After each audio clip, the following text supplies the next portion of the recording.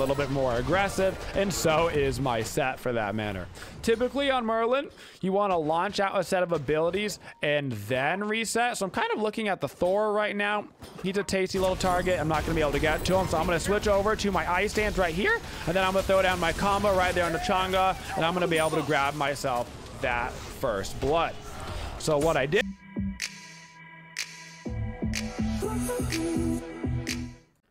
Use your Twitchy channel points this month to vote for the charity of your choice between St. Jude, Habitat for Humanity, and Feeding America. Come out to the stream every day and vote with up to 2,000 points, and the winner at the end of the month will donate $500 to.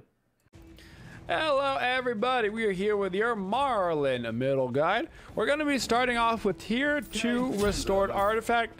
This is my go-to start on mages right now. The Book of Thoth start and the Warlock Sash start are quite good. They're just a little bit slower, and I've been enjoying the increased pace of the game that comes with grabbing the Tier 2 Restored Artifact, which leads you right into either a early Rod of Tahuti, or you can get your boots and then Rod of Tahuti, depending on how the game is going. It gives you a lot of damage output early. Helps make up for not grabbing a starter item, so that way we can grab a starter item later on from one of the actual good ones and not the mage ones. So we're going to be starting off actually in our arcane stance, and we're going to be using our one. Our arcane one is going to be a really good source of wave clear for us.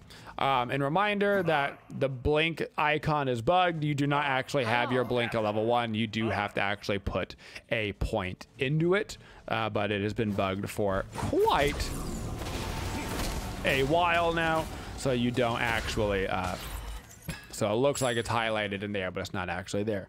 Our one is going to give us a lot of clear because we're going to use it in those little bonus bops to clear the wave, so we throw right out of his archers, and then it's just going to sit there and basically clear the whole thing for us.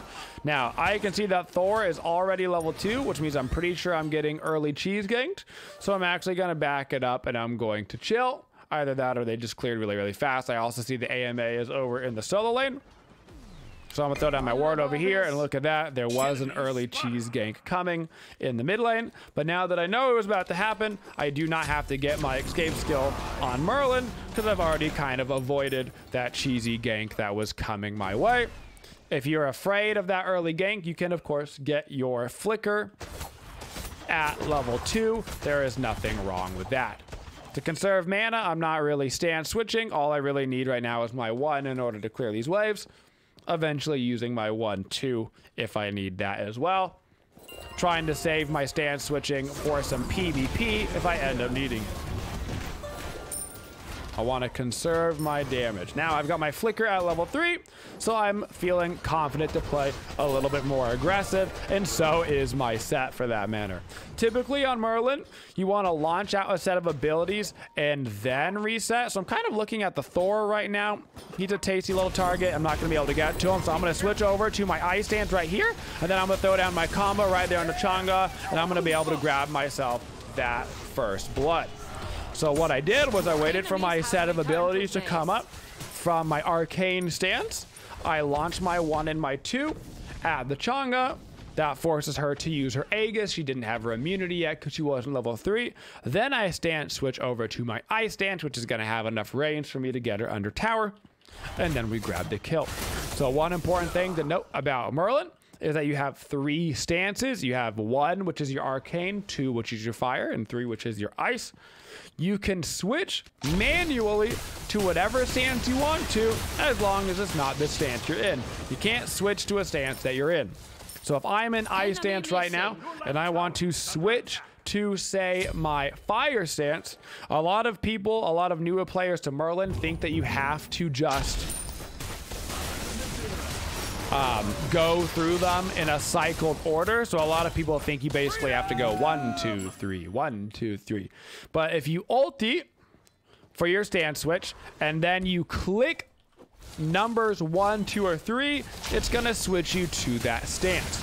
So normally if I just pressed my ultimate, it would naturally shift me right over to my arcane stance. But if I press ulti 2 while I'm in the air, it's going to shift me right over to my fire stance. So the next time that I shifted, if I just clicked my ultimate, it would shift me over to ice stance. So if I wanted to shift backwards into arcane, I would have to hit our ulti and then 1. So those are assigned the numbers 1, 2, and 3 for arcane, fire, and ice respectively. For our level order on Merlin, we are going to be getting ourselves our 1 max out first. This is going to allow us for really good poke with our ice one. It's also going to allow us really good clear in both our fire and our arcane stances for the wave. So I'm going to switch over to my arcane stance because I'm just trying to go for the clear. Throw it right out the wave in the middle, and you're going to see that it's going to full clear the entire thing. I've also got my full Rod of Tahuti online now. I felt confident with my first blood. I get the Rod of Tahuti. Like I said, you do not have to get the Rod of Tahuti first. You can back and get your beads, or excuse me, your boots, and then finish the Rod of Tahuti second, but you get so much damage out of this sub 5-minute Rod of Tahuti. It is crazy. So I do recommend trying to get it if you can. So we're going to level up our ulti whenever we can on Merlin. This is going to lower the cooldown of our stance switch, plus it's going to give us those effects around us. Reminder that you do have to have a point into the Merlin ultimate in order to actually get these effects. So you can stance switch without needing a point in your ultimate, but you don't get any of these bonus effects. Those bonus effects are like slowing from the ice around you, the damage from the fire, the knockup from the arcane, all that stuff you do not get unless you put the point into it. So you do want to rank those up because it's very effective, and more importantly, it lowers the cooldown of your actual ultimate. After the ultimate, you want to rank up your 1 for the PvP damage as well as the clear. Then you're going to rank up your 2 to max, and finally your 3 for the flicker cooldown. Now, one more thing you should know about Merlin is that his passive is basically a very small polynomican proc. So kind of like how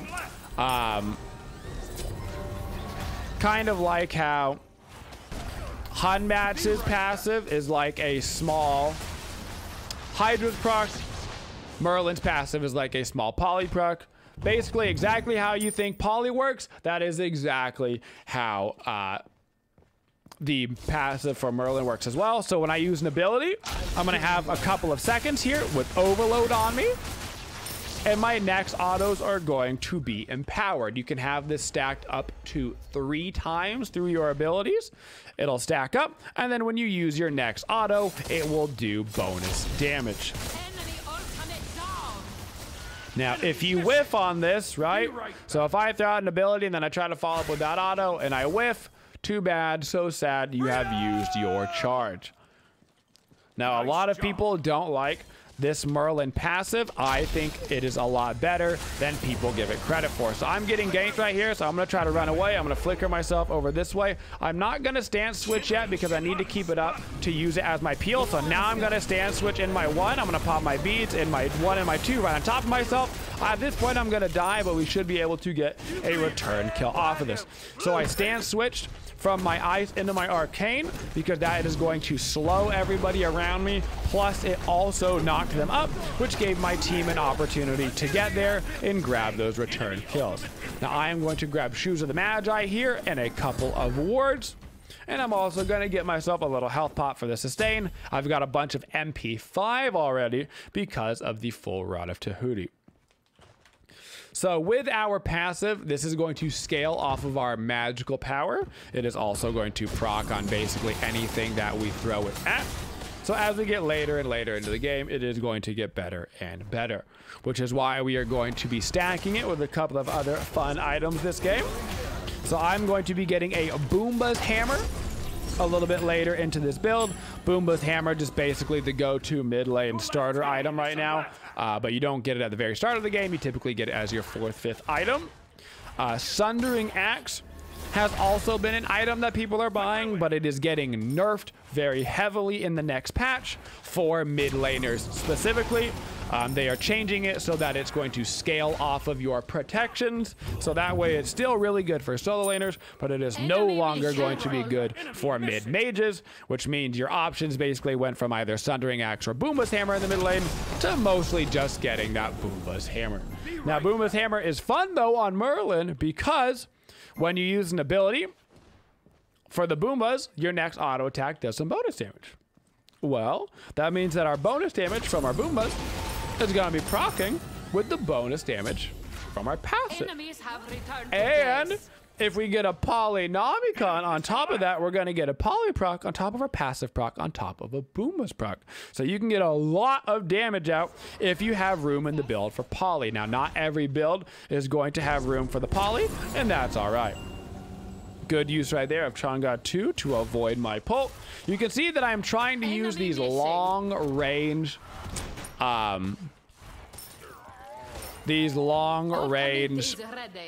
abilities onto the Chang'e. I'm not trying to walk up and use my fire stance on her. That's because for the most part, your ice stance and your arcane stance are going to be the ones that you use the most. Arcane as a form of wave clear, ice for the long range PvP. Fire is really more so when you are trying to burn an objective. When you're trying to do the Gold Fury, the Fire Giant, the Pyro, it is extremely good at burning through objectives. But when you're PvPing, it's easy to get interrupted out of the cast times. It's easy for people to move out of the two fire stances ability range. So standardly, you're using the Ice and the Arcane for PvP.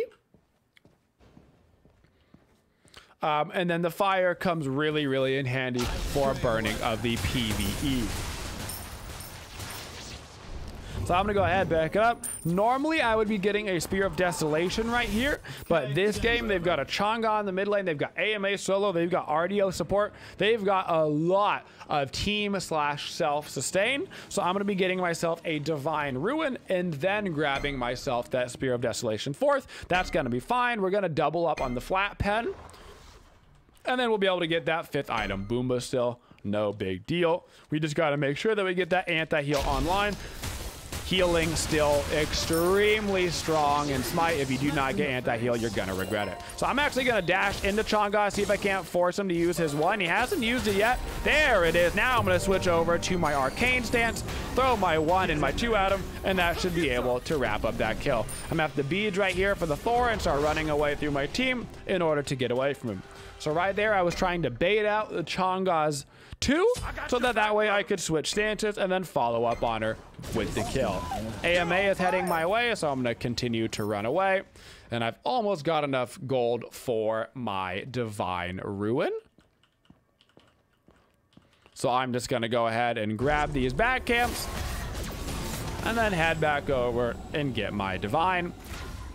And I need to get these wards placed down as well. For my second active this game, you actually have 2 options on Merlin, Aegis and Blink. Both are very good. This game, we're a little bit ahead right now, so I'm going to go Blink as the more aggressive active. The reason why Blink actually works on Merlin is because you can Blink ulti and get your big AoE ulti proc off on people, knock them up or slow them or bleed them and get a bunch of damage and CC off, and then you still have your flicker to get out. It's kind of like the equivalent of flashbang on Raw, except for way more efficient. It's extremely strong in the team fights. Now, I don't recommend it if you are behind or even. If you're behind or even, just go ahead and grab that Aegis like you normally would. Now, Thor is ulting right now, so I imagine he's going to try to go down for me. So if he does try to land on me, I'm just going to flicker, but I see that he has turned around, and I'm going to be okay. I've got the Divine Ruin now for the anti-heal. I'm going to throw down some wards on the right-hand side, and now I'm going to continue to go for a poke on this Chang'e. Every time he's running anywhere near me, I'm going to try to hit him with a couple abilities. He stance switch. He uses his 2, so I'm actually going to stance switch. I'm going to throw down a little 2 here in between us. Give myself a little bit of leeway room because I see the RDO coming over for me. And now this fight probably will not continue. So for our standard ability combination on Merlin, it's going to depend on the stance that we're in. In our ice stance, you typically want to go 2 and then 1. The reason you want to go 2 and then 1 in ice stance is because your 2 gains bonus damage. Excuse me, your 1 is going to gain bonus damage if the target is already slowed. So your 2 is going to go slow the target, and then you're going to hit them with the 1, and it's going to do that 15% bonus damage, which is why you typically want to do the 1 and then the 2. So I'm going to hit this hand here with the 2, then I'm going to follow with the 1. I'm going to flicker right into him. I'm going to switch over to my ice stance, so that way it does the bleed damage, and we're going to be able to grab the kill. Enemy missing. In ice stance, you typically want to go 2-1 as well for maximum damage. That is because your 2 is going to get you armor shred on the target that you're fighting inside of it. This is really more of a PvE ability because players can leave this ability extremely fast, but in the next patch, he actually is getting buffed up so that this applies faster on players. So it's actually going to be easier to get the armor shred on players with your fire stance here in the next patch. What is it? 8.4, I do believe. And then you follow up with your 1, which is a channeled ability. Your 1 and your 2 and your fire stance do a lot of damage, but they are, your fire stance 1 is interruptible, which means that if you're around somebody like an RDO, right, she can just stun me and interrupt my 1, and I could get absolutely no damage off. Then she can just walk out of the 2, and now I've used 2 whole abilities, and I got no PvP damage off. That's why you mostly use it for PvE. In our arcane stance, using the 1 and then the 2, and then the 2 and the 1 are actually both viable. It just depends on the situation. I hear a Thor ulting me from that left-hand side jungle, so I'm just going to go ahead and chill out back here. If he throws his hammer, he does. I'm going to throw that 1-2 combo on him. Not quite going to reach. That's okay. I'm going to flicker in, switch over to my fire stance so I get that bleed damage, and then I'm going to start backing up. My flicker is down, so I do need to be a little bit careful. Audio, cues, and smite are, of course, very, very important. So on the arcane stance, though it depends if you're trying to get more damage or more CC off, what is more important for you to guarantee. If you go for the 2-1, that traditionally means that you're trying to hit the pull more so than anything. So when you throw out the 2-1, you'll watch that this has a small delay on it. So if I throw my 2 and then the 1, right about the time that that 2 is hitting, my 1 is going to reach there, so that is standardly how you are going to do it. But if somebody is very low in HP and you're just trying to get maximum long-range damage off, sometimes somebody jumps over a wall, right, and they're super low, then you want to throw out the 1 and then the 2 because you're more concerned about getting that quick burst off than you necessarily are getting the CC maximization. So right there, we start up the Gold Fury. I'm in my arcane stance, so I throw down my arcane abilities. Then I switch over in range near the Gold Fury to make sure the Gold Fury gets hit by my passive.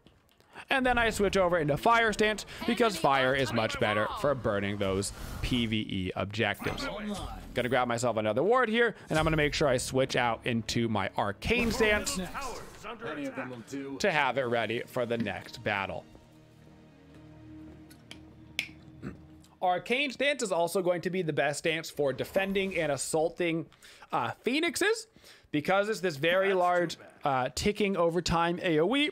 When you're trying to defend a phoenix, it is very annoying for the enemy team trying to shove into you, and when you're attacking a phoenix, it does provide a very good zoning technique. So you're often going to see arcane used a lot around the phoenixes in the tower fights. Ice is just very good overall. It's decent against objectives, it's decent against players, and it has long range. And then fire is really specialized into close range combat as well as those objectives. So I'm gonna throw out an ability. I'm just gonna try to auto attack that tower because I'm gonna get a bunch of extra damage on it from the passive. And we're gonna be able to take that tower down. I know there's a Thor over to the left-hand side because I saw his hammer come out. So I'm gonna try to run back just a little bit, staying in range of my Ymir just in case he does end up needing help. For the gods that we do not like to go against on Merlin, Merlin really hates cripples. So sometimes people don't think about it on Merlin because your flicker is a instant cast ability, but you can't use flicker when you're crippled. So gods like Ardio and gods like Aries are an absolute nightmare. So I have to flicker early here because I see that the RDO is coming for me. I'm going to switch over into my ice stance pretty close to her so she gets slowed and knockups. And then I'm going to follow up with my 2-1 combo, make sure I get my bonus damage on my 1 because she is definitely slowed. So if you're in that cripple range, you cannot use your flicker. And if you cannot use your flicker on Merlin, you are a sitting duck. Merlin seems pretty squirrely, even though he doesn't have a super long range getaway skill because of how strong instant cast getaway skills are in Smite. So even though it doesn't take me very far, just the ability to be able to do that is such a good getaway skill. But if you're crippled, you cannot use it. So it really, really screws with Merlin. Merlin doesn't care about walls because his flicker will get him over walls. So Ymir, Thor, Odin, whatever, doesn't matter. Not a big deal for us. We can flicker right over that wall. Although it can be annoying if we know that somebody is specifically not using their wall ability. This is how you counter people with short range jumps / leap / in Merlin's case an instant teleport.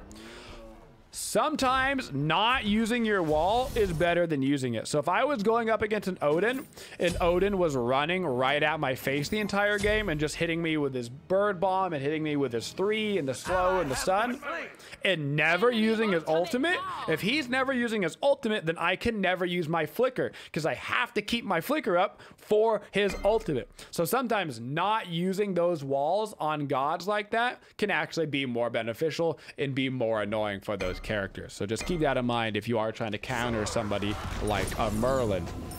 Sometimes just knowing the threat of the ability is out there can stop you from using abilities.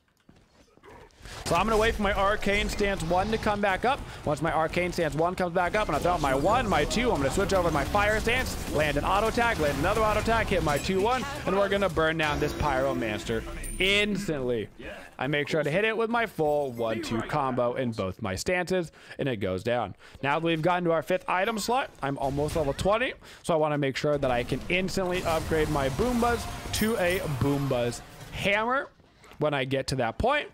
Gonna switch back over to my Arcane Stance while we are just chilling and nothing is happening.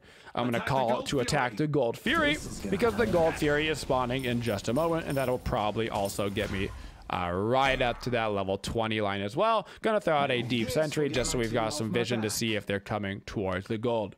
Enemy missing. So your job on Merlin is basically just to kill whatever is in front of you.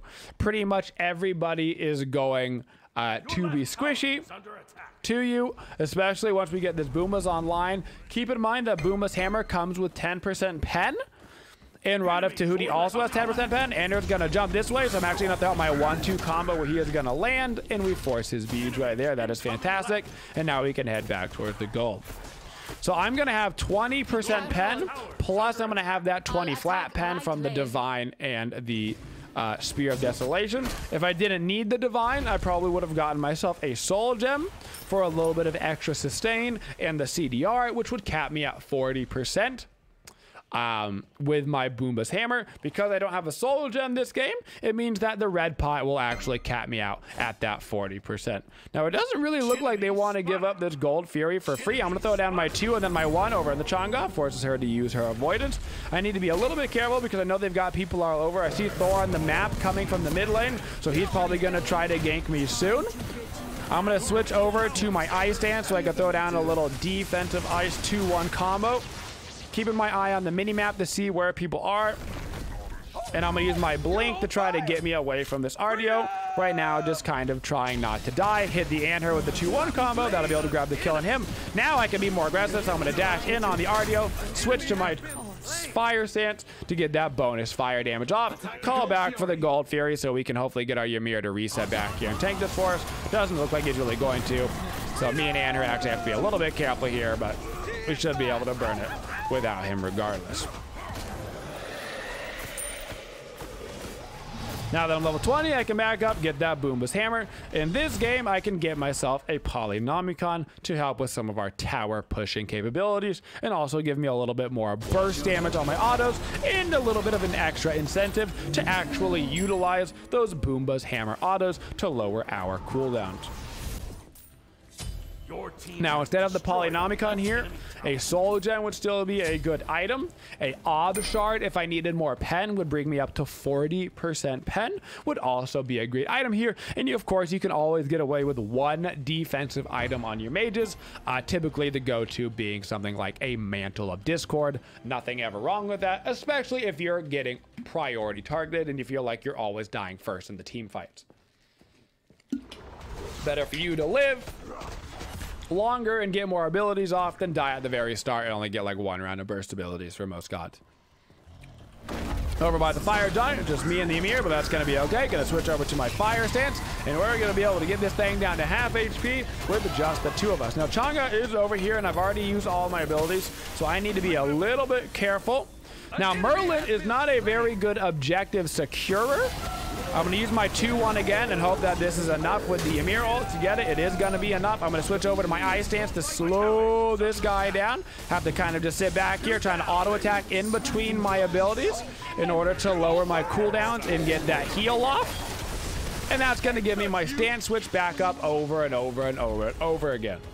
Boomba's Hammer, lowering your stance switch means you just keep on switching back and forth, which means you've always got abilities up, which is fantastic.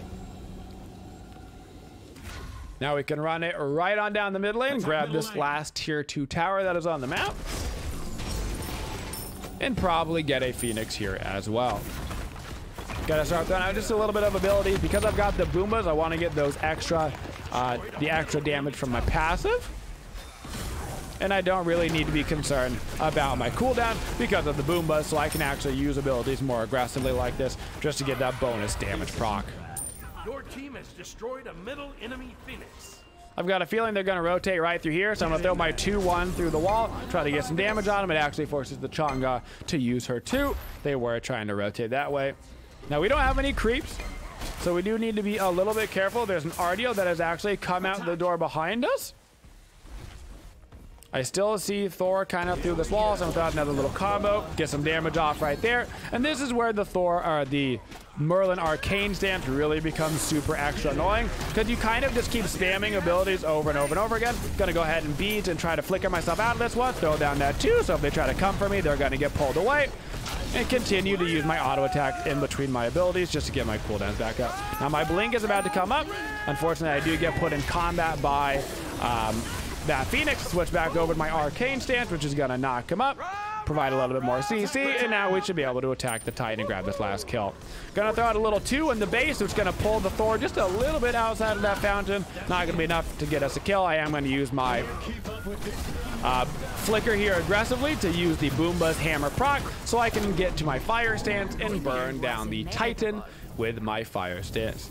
Like I said, for my last item there, that would have been a Polynomicon to have the additional damage on my autos, so that way my passive was proccing it, my Boombas was proccing it, and my Poly was proccing it. Helps Merlin be a crazy good Phoenix shredder and tower shredder, especially if you're having problems with that. But of course, we did have other options in our kit that we could have used, like an obsidian shard, like a soul gem, like a defensive item just to keep us alive if we were feeling like we needed a gut. And that is our Merlin, a mid lane god. Thank you for supporting the Twitchiest community. If you'd like to see more videos, make sure you subscribe to the channel and always hit that bell for notifications so you don't miss any of the upcoming videos. Thank you for all your support and have a Twitchin' day, y'all.